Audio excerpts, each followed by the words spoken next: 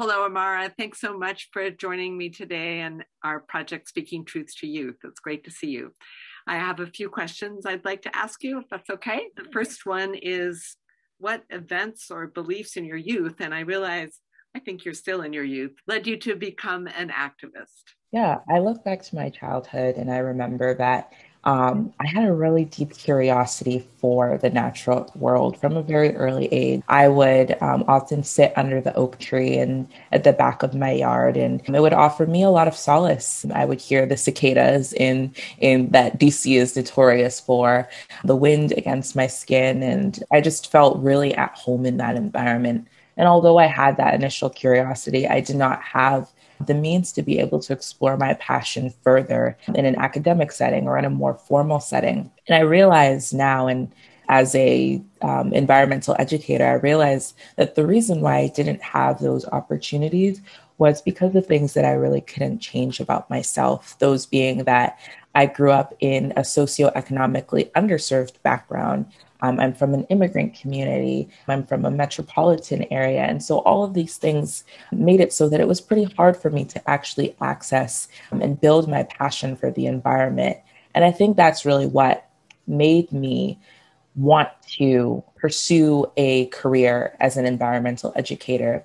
Because although I didn't have such opportunities, I wanted to be able to provide opportunities for folks like myself, youth like myself, to engage in the outdoors, so that they can have those powerful outdoor learning experiences. Could you give a couple of maybe specific examples of times when you felt like you couldn't maybe explore what your curiosity was driving you to explore? I would say that I'm a Nigerian immigrant, so I'm from Nigeria, and I moved to the United States when I was about 3 years old.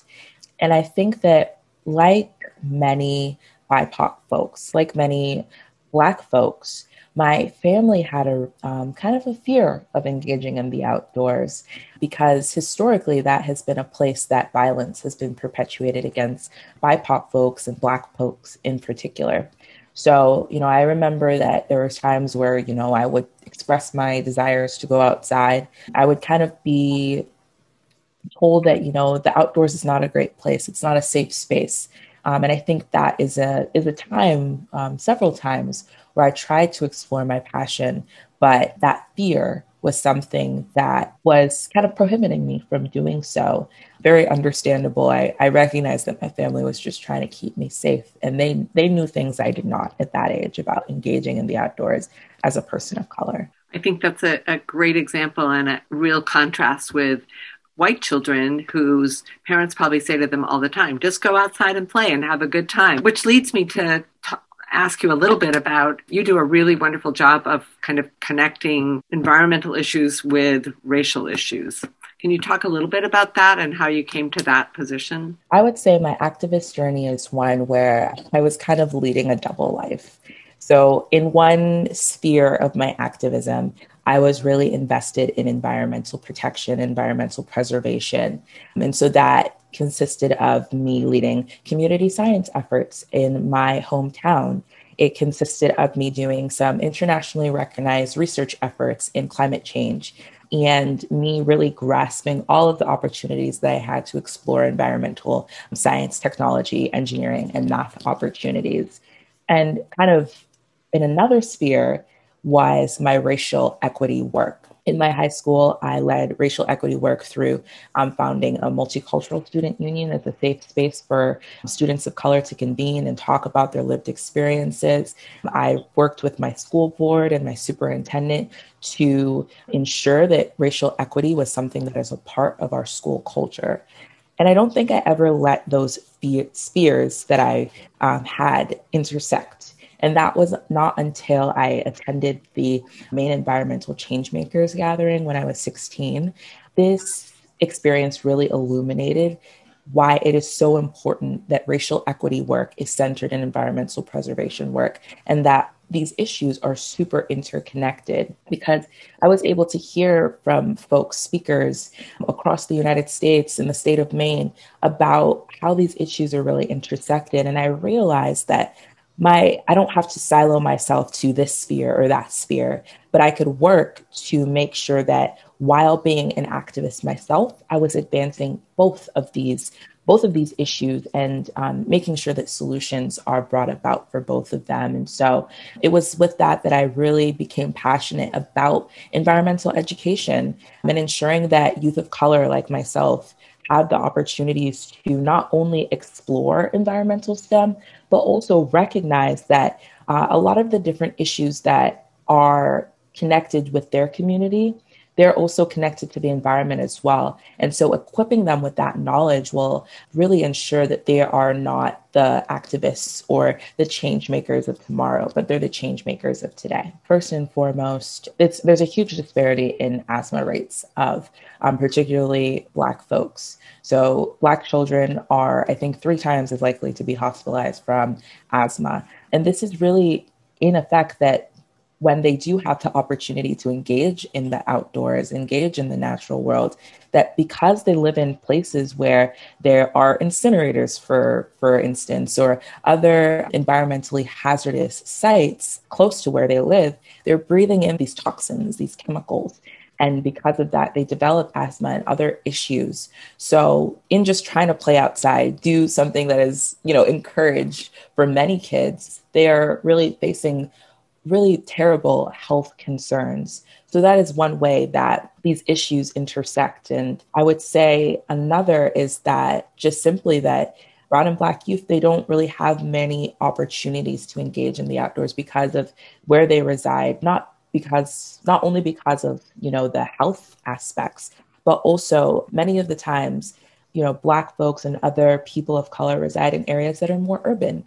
And because of that, there's not many opportunities to engage with green spaces or other places where they can get outside. And again, that kind of turns around into health concerns and also a deep fear of the outdoors. So those are 2 examples that I have of this intersect between racial and environmental justice. What continues to motivate you to be an activist, or what guides you now? What gives you courage? I think what gives me the most courage, especially as an environmental educator, I have I'm so grateful that I coordinate this network of over 400 plus youth across the state of Maine, the Maine Environmental Change Makers Network. And it's really those youth and hearing their stories and the amazing community action projects that they're leading in their towns and their communities and how they're really inspiring so much change. That is really my primary motivator in this work. It's what gives me courage. It's what gives me a tremendous amount of hope. And because of this, I know that